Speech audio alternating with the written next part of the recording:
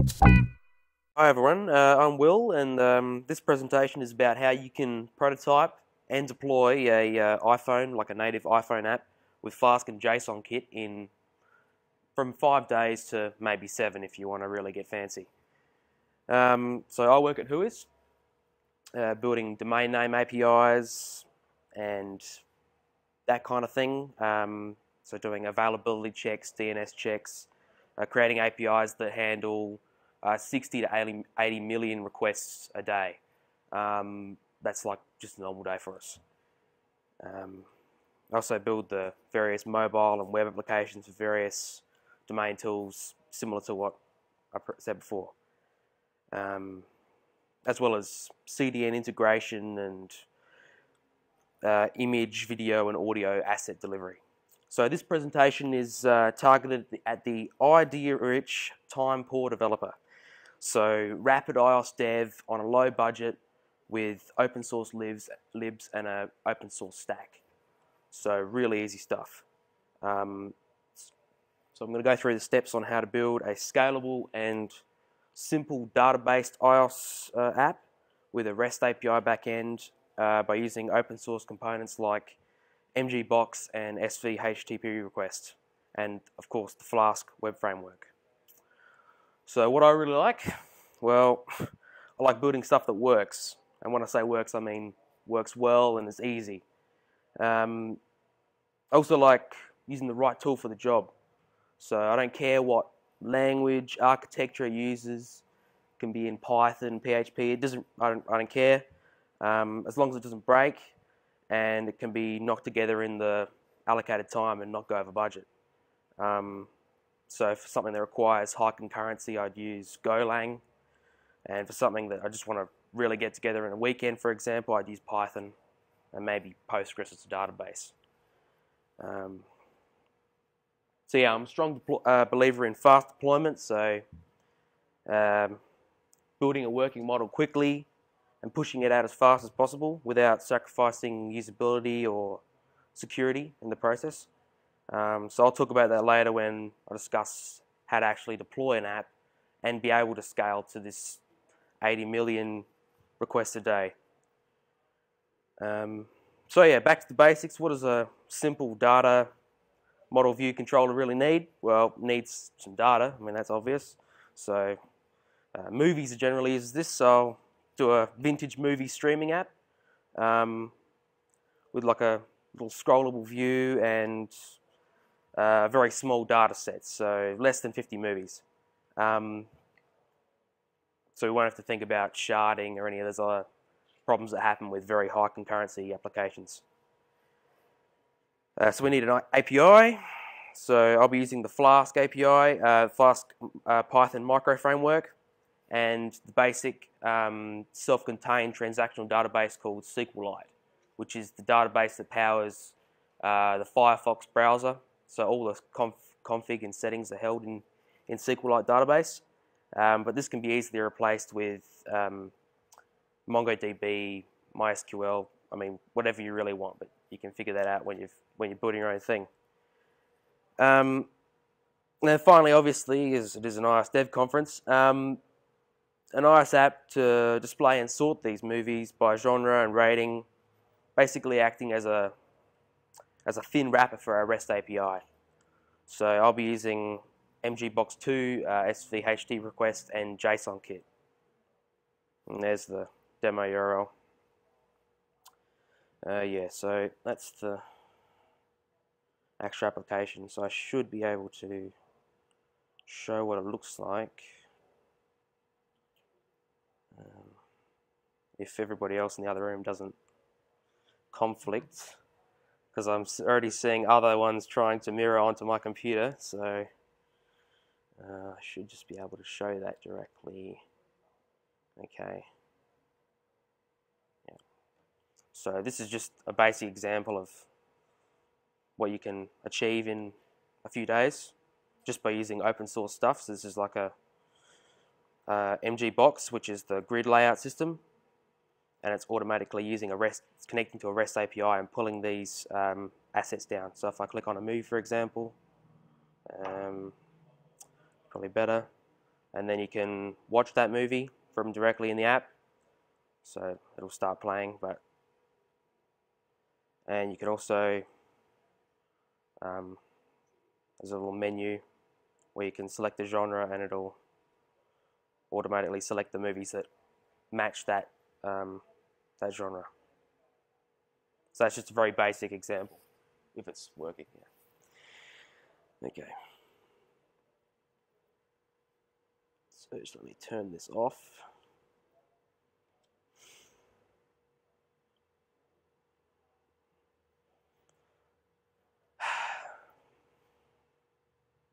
Okay, everybody is trying to connect to my phone. Come on. Anyway, okay. Now it's not working at all. There we go, okay. So what does our local environment look like? So on our, on our Mac, as we've all got in the room. So brew, everybody else has already talked about this. All the other presenters I've heard have mentioned this in some respect. Basically, it's a OSX package manager, for installing things like Vagrant, which is what I'm talking about now. And Vagrant is a little tool that lets you create these tiny little portable dev environments.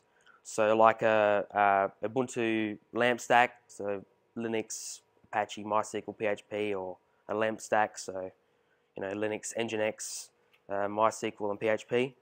But we'll be creating a leg up stack, which is a Linux, Nginx, Gunicorn, and Python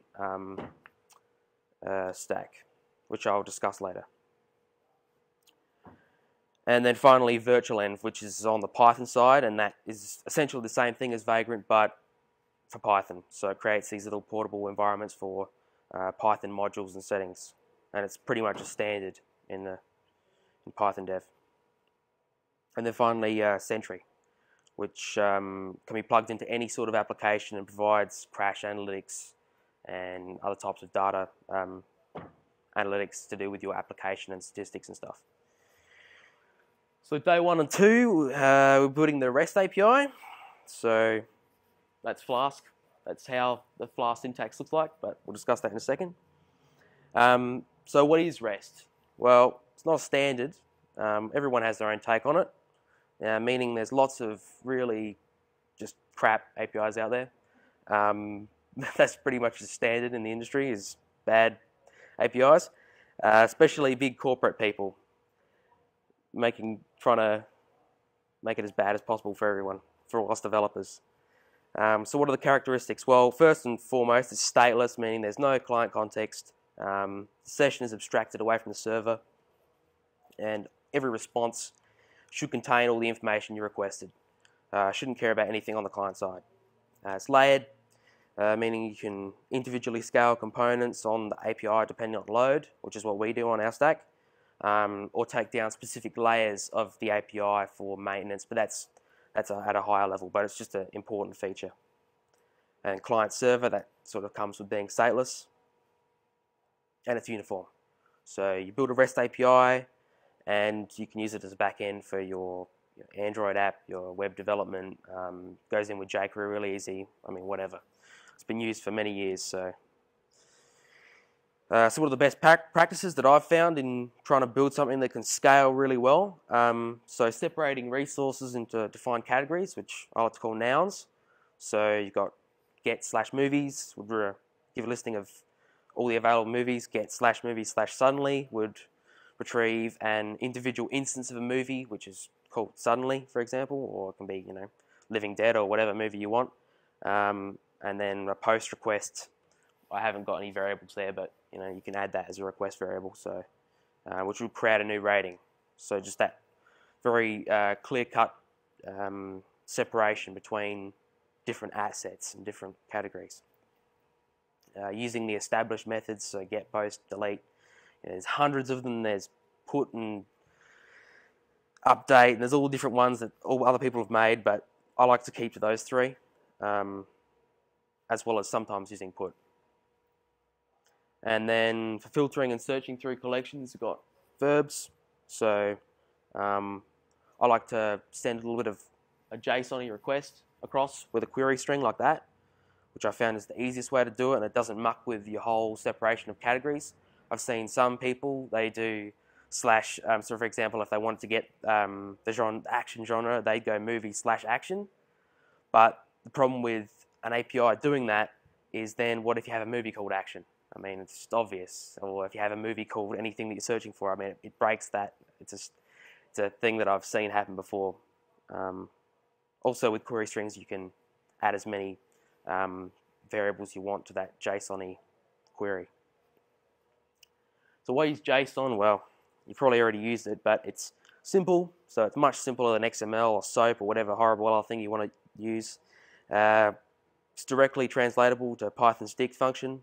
So, you know, it's pretty much a standard, and you can easily read it. Like, you know, you'll know what's going on there. Yeah, and it's pretty much standard across all sorts of platforms. So we want to prototype a RESTful API very quickly. So I'm going to use Flask, which is a rapid web development framework for Python. The SQL Alchemy ORM, which is used by Reddit, Mozilla, Yelp as a database. And as a database, I'll be using SQLite. However, SQL Alchemy can take MySQL, Postgres, or whatever. Only thing it doesn't really work with is Mongo, which is if you're doing NoSQL stuff, that sucks. But they've got a native Python connector, so you don't have to worry about using an ORM anyway. So Flask is simple. I mean, it's pretty obvious what's happening there. If you do a GET request on slash, it'll return Flask is simple in that little app there, so it's easy. And you can run that just by going python./app.py or whatever. It's very, very easy.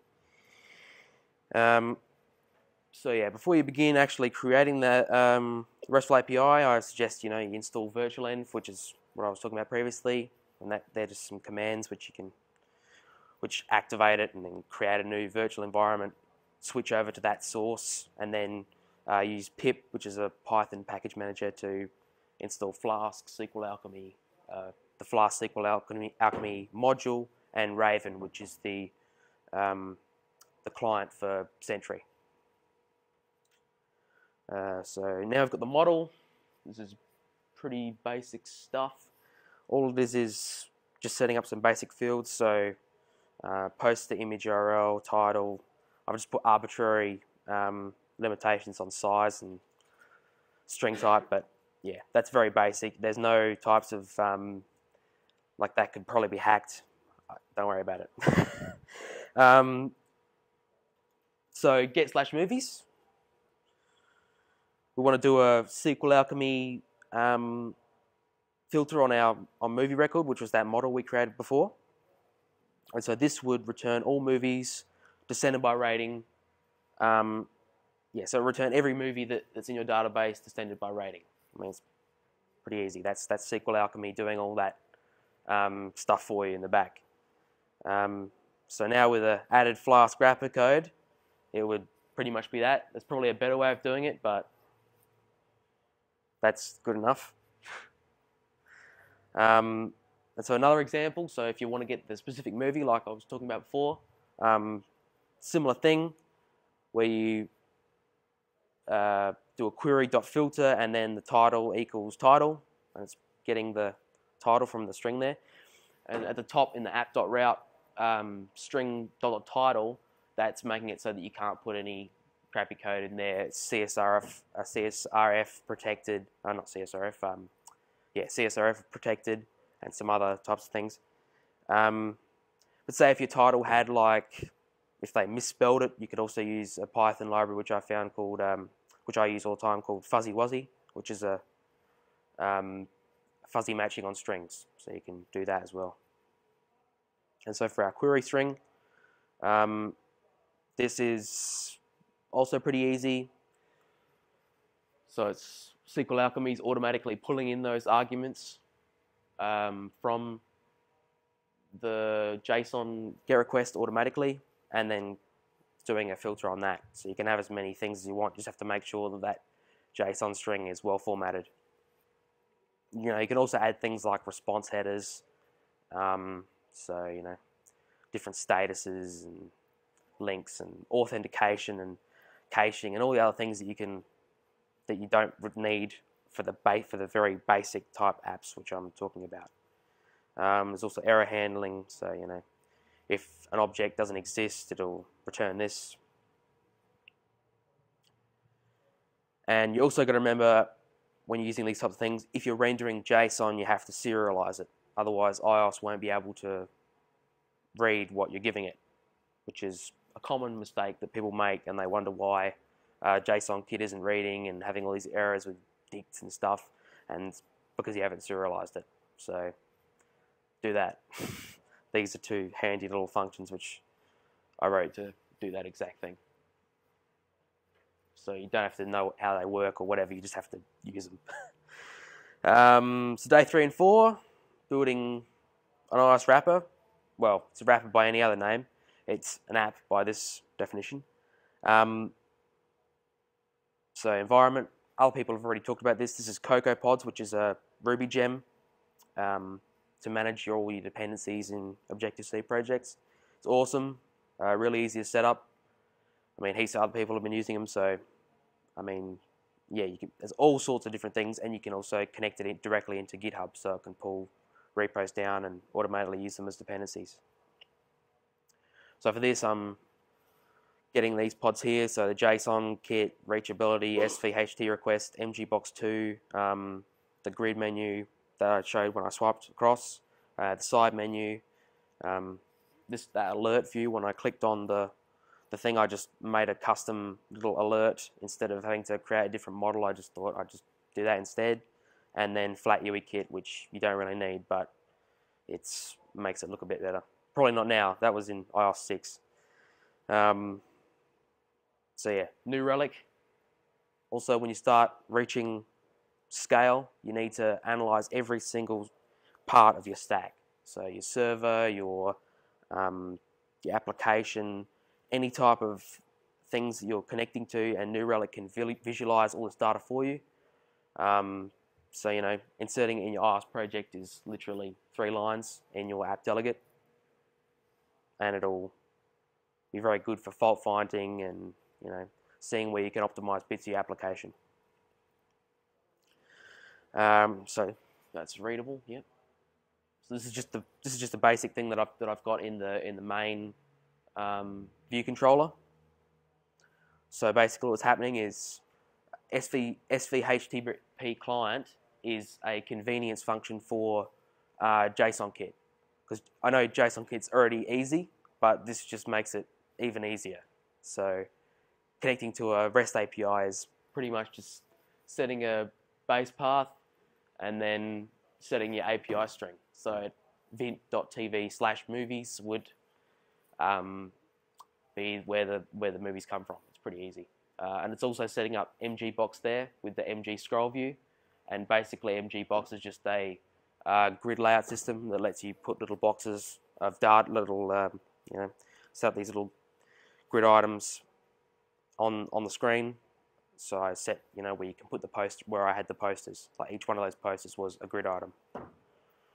So this is a basic GET request on the API. So as you can see, what's happening is I'm doing GET request on /movies, and it's returning a movie array, pretty easy. And then for every movie in that movie array, it creates a box. So that's it. It's very, very, like that's only code you need when you're using something like MGBox to render all these little boxes on the screen. It automatically, you know, figures out the configuration and that kind of thing.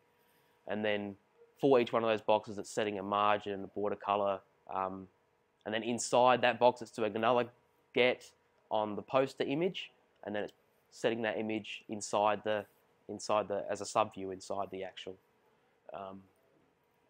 grid item.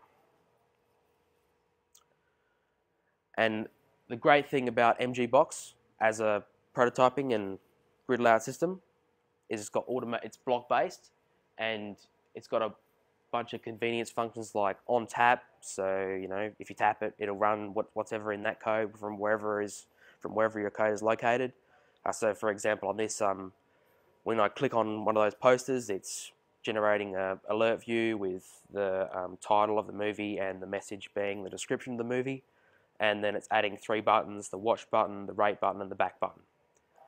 And because I've already put MP Movie Player inside, which is just a standard iOS library, when you click the watch button, it's actually pulling the value for key movie URL down from your already downloaded thing from your dict, and then it's opening that movie in full screen. So you can instantly start loading a movie and watching it. Yeah. And then this is that's that scrolling back and forth the menu items, which I've just set up as basic, action, crime, horror, drama, adventure. But you can also do that with SVHTTPRequest and create a new item for every item in a list. So if you wanted to get a list of all the genres and you wanted that genre list to be customizable, then you just pull that down from the API in the same way that you pull down the movie information. So it's very similar. So you're almost finished. Day 5 is deployment. Now, we all know that mobile dev doesn't always rake in the cash, and even if you build something that isn't monetized and you get heaps of users, you might end up with a $2,000 server bill, which happened to me, and it wasn't great. Having to justify that expense. But that usually comes with writing bad PHP. So many people skip this step, and they use Heroku, for example. Heroku's great, I love it, but as soon as you hit any type of scale, it starts really costing.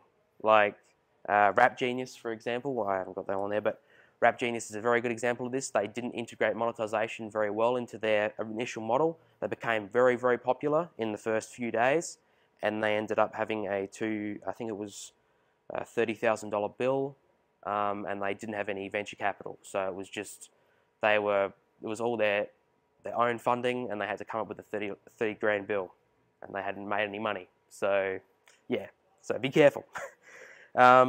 So I've found it best to do, to roll your own, especially for tiny little projects. So a combination of ORs or DigitalOcean or whatever VM provider that you want, and high performance application delivery solutions like Nginx, Gunicorn, and I've already talked about Vagrant, but that's on the dev side. So Nginx is an asynchronous, event-driven reverse proxy system. It can also serve static files and that kind of thing, but it's mainly used as a reverse proxy for other application delivery servers like Gunicorn, which is specifically for Python. And it's based on Ruby's Gunicorn project, which is a non-locking threaded application delivery system. So I use these things to create my leg up stack, so Linux, Nginx, Gunicorn, and Python. So yeah, so Nginx is used by Instagram, Tumblr, Pinterest, Airbnb, insert massive apps here, and specifically for that reason, that it's non-blocking, it's asynchronous, it's very well tested, it was made by Russians. That's not really a reason, but yeah, I mean, they don't have much money, so I don't know. The main reason, the dude who actually invented it, Igor Syzev, was specifically this problem. He had no capital, and he had a very popular application. So that was the main reason, the main driver behind Nginx. And Apache is just, I never use Apache anymore. And Gunicorn, same thing. It's also created by Russians, which is odd, but it is. And why? Because it's easy to configure, and it's production ready. So, yeah, they're pretty much the main reasons. I mean, you can use WSGI and Bottle, but not Bottle. But WSGI isn't that great either, so don't use that. So how do we set up a little mini Vagrant environment before we deploy? So we've already got our application working locally, running on our machine on 127.0.0.1. So we pip freeze, and that gives us a list of all our requirements that need to be installed on our Vagrant machine. Then we just go vagrant box add base files.vagrantup.com/precise32.box, and basically and then Vagrant init and Vagrant up, and there you go. You've got your own Ubuntu machine running locally on your Mac. So to test whatever type of high performance Nginx, Gunicorn, whatever type of setup that you want to run in production, you can just test that locally. So very easy. And then you can also, and then once you want to actually put it into action, so for example on DigitalOcean, which is where I host all my stuff, this is actually in Vagrant. You've got a thing called a Vagrant file, very similar to a pod file in CocoaPods, and basically it's telling it to set up, to create a connection to DigitalOcean, create a new DigitalOcean box, and then upload what you've made locally to that.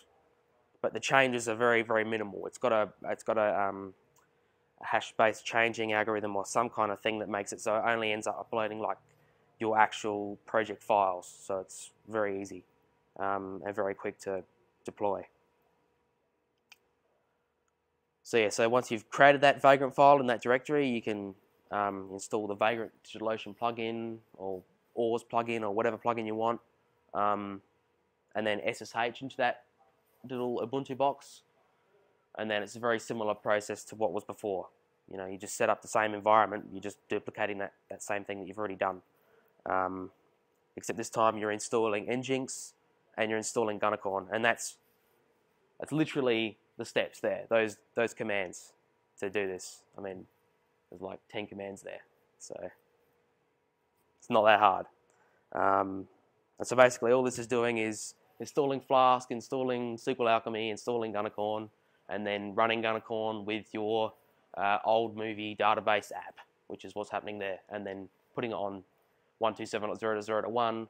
But because you've got Nginx running, because Nginx is a reverse proxy, it automatically proxies all connections coming in to that local port as like a middleman. And that's your Nginx settings. So yeah, see, proxy pass 127.0.0.1.8000. There's all sorts of other things you can add in there once you start getting a lot of users, like having multiple Gunicorn machines, so multiple VMs running Gunicorn as well. But yeah, so that's pretty much exactly the same process, and then run Gunicorn again, and then it works. So this is also something that a lot of people get wrong in when they're developing their great content-based apps. So in a standard system, you serve your static content from the same server as the application or on a different server. But this creates like a lot of problems if you get any real load or bandwidth issues. So say if you're like Imager, who have they have hundreds and hundreds of gigabytes of images, or hundreds of gigabytes of bandwidth on a single image. How's your application delivery server like Nginx going to handle that static load as well as also your application API load?